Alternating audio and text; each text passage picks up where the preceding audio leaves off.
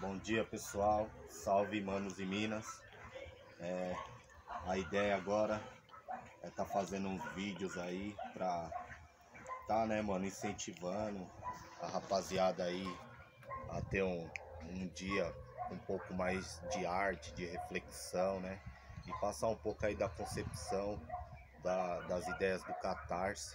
Então a gente vai estar fazendo aí uns vídeos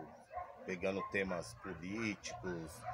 fazendo vídeo pegando temas de recitar algumas rimas que a gente faz, leituras de livro, indicação de livro, de filme. A ideia é difundir a arte, né, mano, a cultura de resistência, de luta do gueto, da periferia, né? Então, essa primeira libertação dos pensamentos aqui, eu vou estar lendo para vocês, né, uma parte aqui do meu livro, né, a palavra como potência emancipadora. Vamos lá então. Autoestima, autoconhecimento, autovalorização, autodeterminação, respeito mútuo, atitude, proceder, revolução, emancipação, luta, amizade, solidariedade, horizontalidade, igualdade, pluralidade, combatividade, insurgência, subversão, caos, desordem, desobediência, rebeldia, consciência crítica, filosofia das ruas, indignação, emancipação, autogestão, diálogos, mandar obedecendo, responsabilidade, compromisso, educação emancipadora, pedagogia libertária, anti-opressão, anticapitalismo, antimachismo, antirracismo, anti-autoritarismo, poesia, arte combativa, carinho, abraços, beijo, orgasmo, inconformismo, lazer, cultura, rap, punk, funk, hip hop sertanejo de raiz,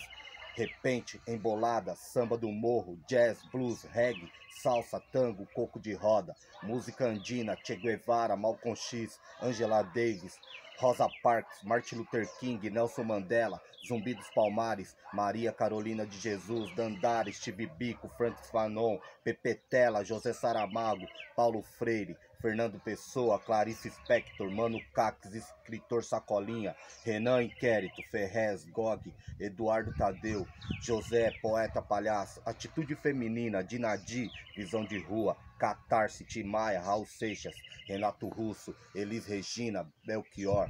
Pablo Neruda, Lampião e Maria Bonita, rap combativo, Estúdio Seiva, literatura marginal periférica, sarau combativo, pensar o novo, Mano Tchau, Mercedes Souza, EZLN, liberdade a todos os presos políticos, socialismo, anarquismo, comunismo, povos originários, povos nativos, África, Ásia, Oriente Médio, América Latina. Apropriar-se das palavras e conceitos é uma forma contundente de ampliar nossa visão de mundo.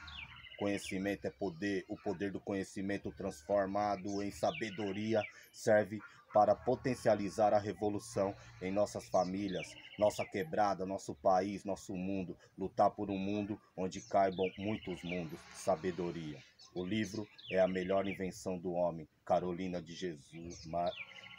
Maria de Jesus. É isso, tamo junto.